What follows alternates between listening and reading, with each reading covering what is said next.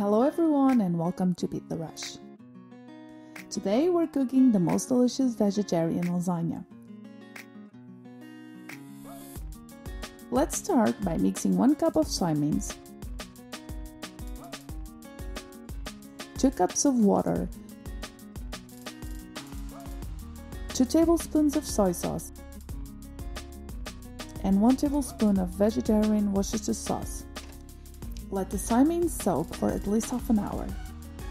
Meanwhile, chop 1 onion, 1 carrot, and 1 celery stalk. To a pan, add 2 tablespoons of olive oil and the chopped vegetables.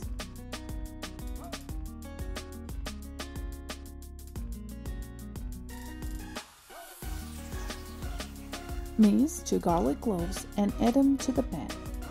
Sauté over medium heat for 5 minutes until the vegetables soften. Add 1/3 of a cup of wine to the pan and let it reduce.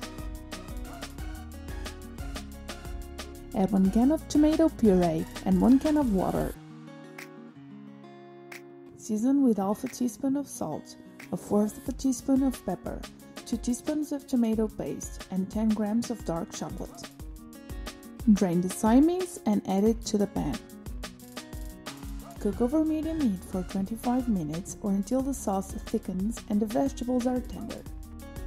Meanwhile, melt 80 grams of butter in a saucepan over medium to low heat. Then, add 80 grams of flour and whisk until smooth. Let it cook for about a minute. Slowly incorporate 1 liter of milk, whisking constantly. Season with half a teaspoon of salt, 1/4 of a teaspoon of pepper, and 1/4 to half a teaspoon of nutmeg. I use half a teaspoon as I love it, but start with a pinch and then add more according to your taste.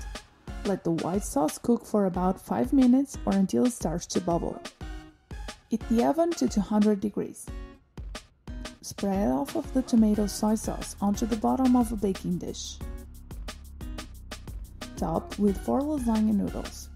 I don't cook the noodles before assembling the lasagna. It's extra work and I think it isn't essential. Then, add 1/3 of the white sauce. Repeat the layers of noodles, soy sauce, noodles, and white sauce.